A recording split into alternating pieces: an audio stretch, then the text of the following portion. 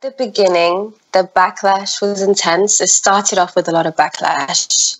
And I remember my YouTube video had an incredible amount of dislikes over likes. So I thought, okay, it doesn't matter. This is what I think. This is how I feel. I knew that the backlash would exist. But then there was an outpour of love and people who felt like me. A guy named Abdul Samir, he shared the video, and all of a sudden I was exposed to a new world. You were exposed to the word of ex-Muslims? Okay. Ex-Muslims and people who just stand in condolence and acknowledge the freedom of thought, the freedom of belief. So why did you put out the video? And like, what gave you the courage to put it out there, and what was the goal?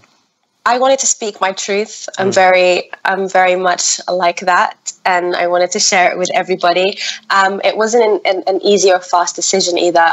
I have not identified as a Muslim for a very long time. I said in the video I never felt Muslim, which is true.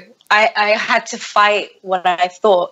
And when I came to terms with it fully, I'd say about 4 years ago, I've been living publicly, you know, on the streets and my work, and anyone who I'd meet, I'd share who I am with them. So I'm so overwhelmed as well by the outpour of other people, Somali or not, who identify as non-Muslim or ex-Muslim, and they still live in fear and live in private.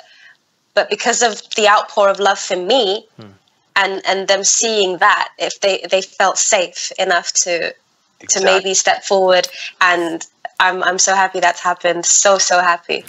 Secular Jihadists is an increasingly influential podcast with much of its growing audience in Muslim-majority countries, advocating for atheists, secularists, and Enlightenment thinkers.